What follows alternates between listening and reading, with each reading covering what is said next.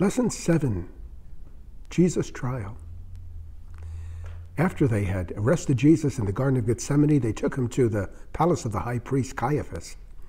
There, they put Jesus on trial. But it wasn't a fair trial at all. They made up lies about him. They accused him of things that he had never said or done.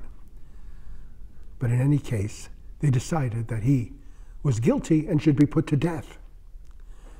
They didn't have the power to put him to death, so they had to send him to Pilate, the Roman governor. He was the only one that could give that order. And while he was there, they cried, "Crucify him, crucify him." Pilate said, "Why? What has he done that's so terrible?"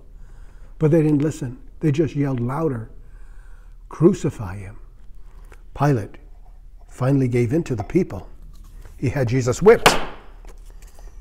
And then a cruel soldier made a crown of thorns and forced it on Jesus' head. They beat him. They spit on him and they made fun of him.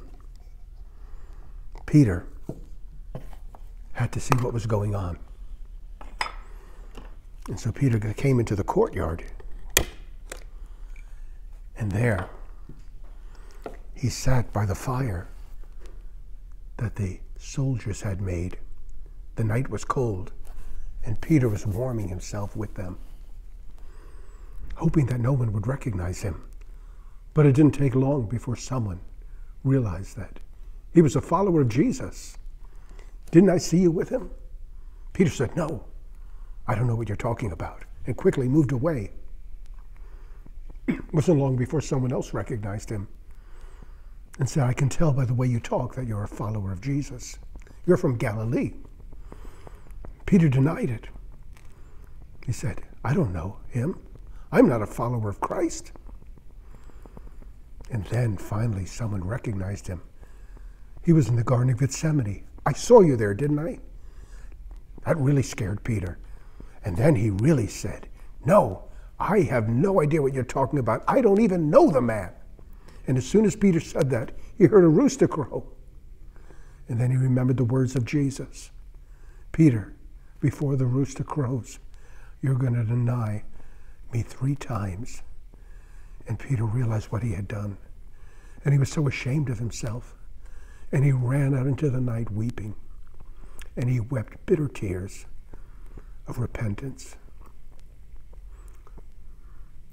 You can't blame Peter too much.